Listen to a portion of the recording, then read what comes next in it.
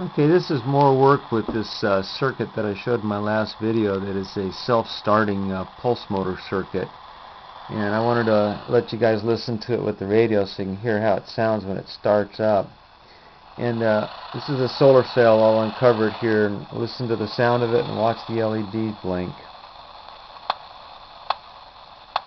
And that's how it starts. It takes it a while.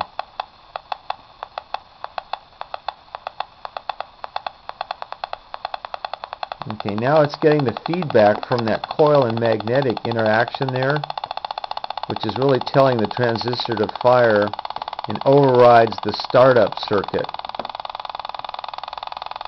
Let me do it one more time.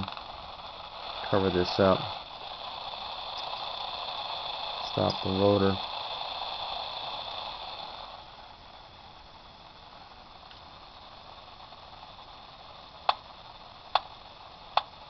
See how that just kind of bounces it around? This can take minutes before it finally gets into a cadence and starts going.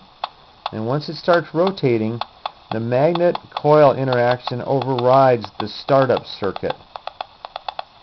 Changes the dynamic. Then it just starts running.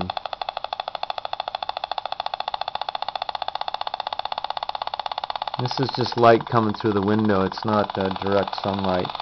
But I also wanted to show this little battery here running it.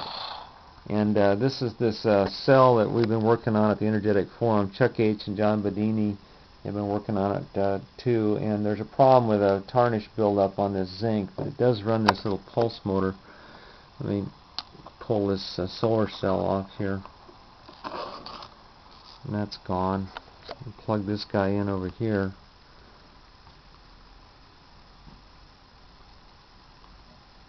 Okay, now the circuit's being run by this little battery here, a little cell that is zinc and copper.